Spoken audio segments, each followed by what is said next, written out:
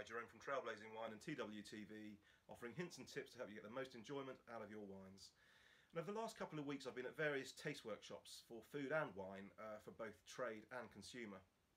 And it does surprise me actually, often when the number of people when you offer them a sample of wine will say, "Oh no, that's a red wine, I only drink whites." And I always think that's a real shame, because it immediately cuts off half your chances of exploring new wines. It cuts off the availability of half the wines out there.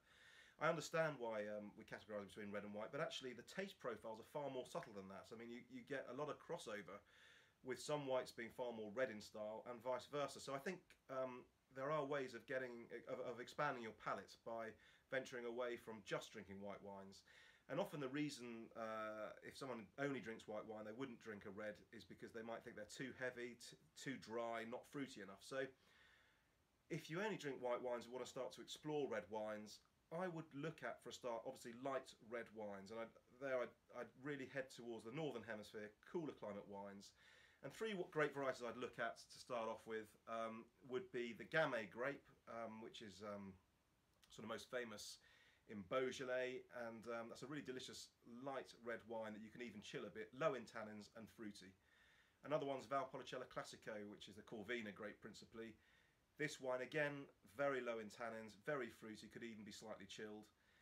And then the lighter Pinot Noir as well, very fruity wine, deliciously light, and it'll really help you maybe open up a whole new world of wine that you hadn't thought about before, and you'll find them far closer to the whites than you realise. And actually, many people, if you taste wines blind, wouldn't be able to tell the difference between those reds that I've expressed and whites. You would find it very difficult to say, is that a red wine or a white wine? So I'd certainly experiment with that.